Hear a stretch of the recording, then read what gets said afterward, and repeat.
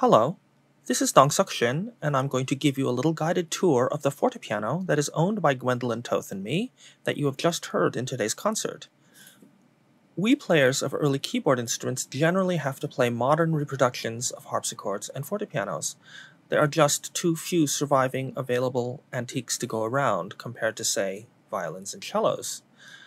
As an aside, it should be noted that only 2 to 3% of the fortepianos made by some of the most well-known early makers have survived into our time, and for many known makers famous in their own days, none of their instruments have survived so far as we know. So the fact that you have heard an antique 18th century fortepiano in this performance is very special indeed. I am going to show you how the action is pulled out of this and many other late 18th century Viennese or German fortepianos. In this particular instrument, I first have to remove the name board.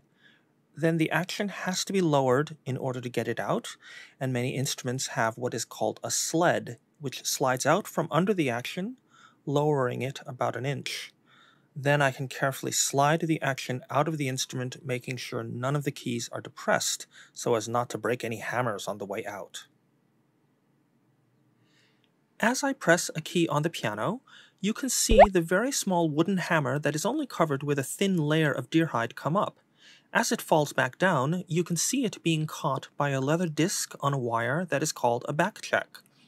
That mechanism distinguished the pianos made by Johann Andreas Stein of Augsburg, whose pianos Mozart admired as a young man, which did not have a backcheck, versus the pianos made by Anton Walter of Vienna, which did have the backcheck. Without a backcheck, one could not play too loudly because the hammers could bounce back and hit the strings again inadvertently. Walter's incorporation of the backcheck allowed his pianos to be played more loudly, and I think that was one of the reasons why Mozart eventually bought a Walter in the last decade of his life, to play concertos with an orchestra. However, both types of pianos coexisted for many years. The best early Viennese and German fortepianos allow exquisite control of the dynamic range, soft to loud, because they have sensitive actions that have a light touch and a shallow key dip. Viennese pianos gained many pedals, sometimes as many as 6 to 8 during Beethoven's lifetime, with many special effects, bassoons, drums, una corda, etc. However, when Beethoven was young, pianos usually only had 1 or 2 effects. The first was the knee lever, not a pedal, that raised the dampers off the strings, the equivalent of the right pedal on a modern piano. The other, usually operated with a knob that you pulled, had no equivalent on the modern piano. Called the moderator, it brings a strip of cloth between the hammers and strings, creating an ethereal, less bright, and slightly muted sound. I try to use either effect sparingly, especially the moderator, but you might have heard it in the second movement of the Beethoven Trio when I used it in the section in E-flat minor. I will demonstrate various possibilities of sound on this piano with the same passage played with more or less the same touch. First, no knee lever or moderator.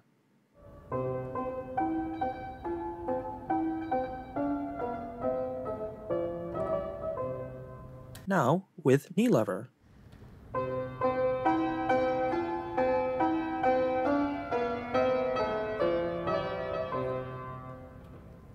Now, with moderator.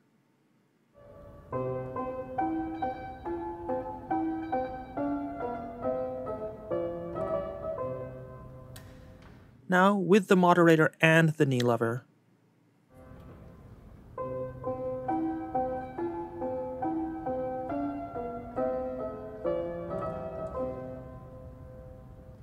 The maker of our piano is officially unknown. It is not signed with the customary plaque that would have had the name of the maker and a phrase like "instrument maker in" and the city where he lived and worked. This piano only has the initials K, B, and AP on the name board. This piano's maker has been called a follower of Ferdinand Hofmann of Vienna. You will now see a series of photographs of details from this piano, always shown on the left, along with the wonderfully preserved Ferdinand Hofmann piano from around 1785 at the Metropolitan Museum in New York City, always shown on the right. You will see obvious decorative details that are identical in both pianos, and there are many other details of its internal construction and the action that are very similar. But it is also obvious that our piano is not a Ferdinand Hofmann. However, over the years, I have found a maker who fits the bill. His name was Carl Benedict, Carl with a K, who ended up being an instrument maker in Graz. I have had the opportunity to examine 2 of the 3 known surviving signed pianos of Carl Benedict. One is in the Frederick Collection in Ashburnham, Massachusetts, and the other is in Putui in Slovenia. And again, in so many details, our piano is clearly related to these 2. It is my belief that our piano was made by Carl Benedict around 1785 and is probably his earliest surviving piano. I suspect he may have worked in Ferdinand Hofmann's piano-making shop in Vienna and made this instrument before he was a citizen of a city and a registered piano maker, which would have allowed him to sign his instrument with the usual plaque.